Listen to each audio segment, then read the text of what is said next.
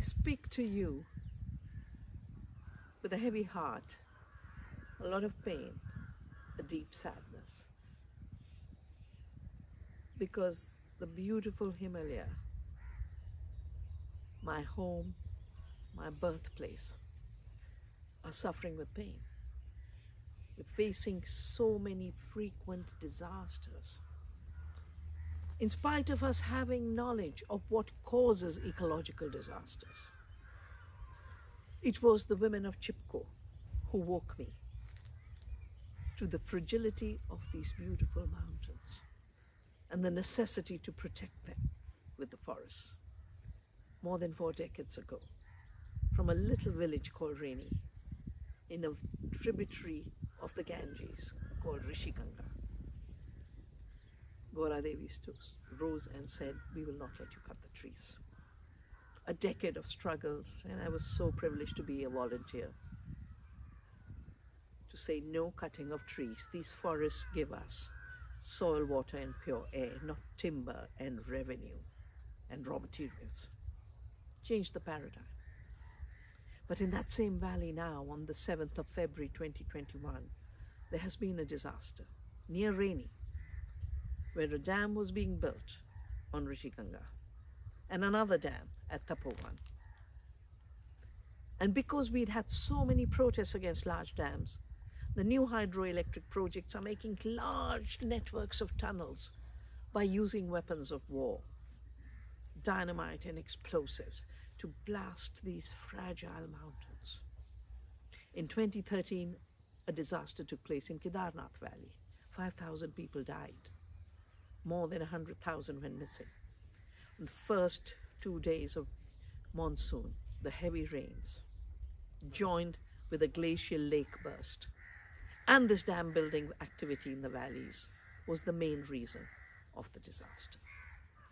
We know that ecologically fragile mountain systems cannot take this violence, and yet we ignore it because we have tricked our minds into creating metrics that are like anesthetics, metrics of growth that lie about extraction, metrics of development that talk about the miles of highways built and the kilowatts extracted out of a river, not how much harm was done to the ecosystem, to the local communities, to the biodiversity, to the rivers and their freedom.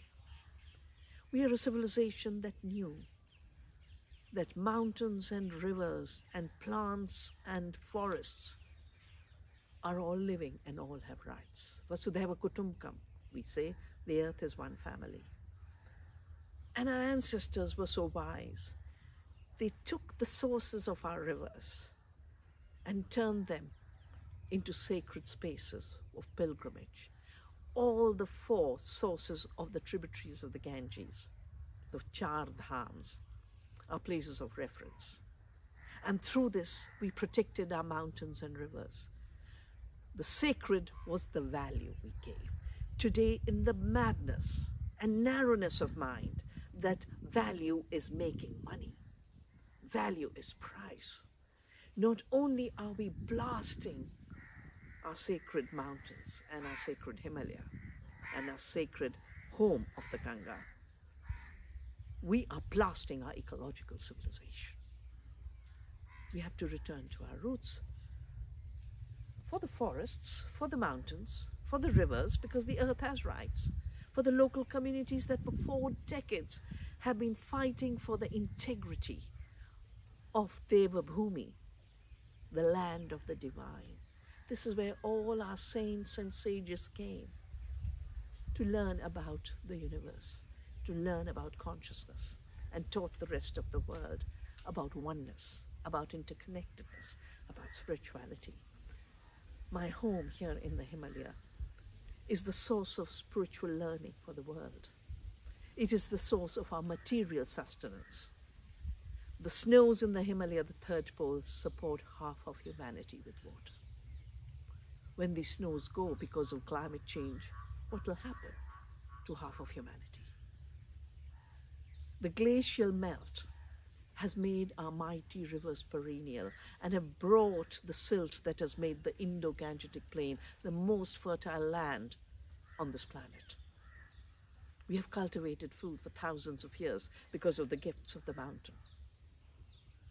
Today, not only are our villages in the mountains threatened, all of the Indo-Gangetic Plain is threatened if we continue to treat our sacred mountains and our sacred rivers as mines for raw material, mines for energy.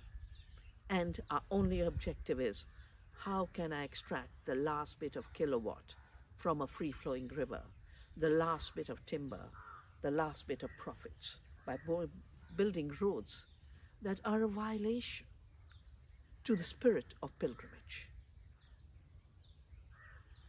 It's a new beginning for us.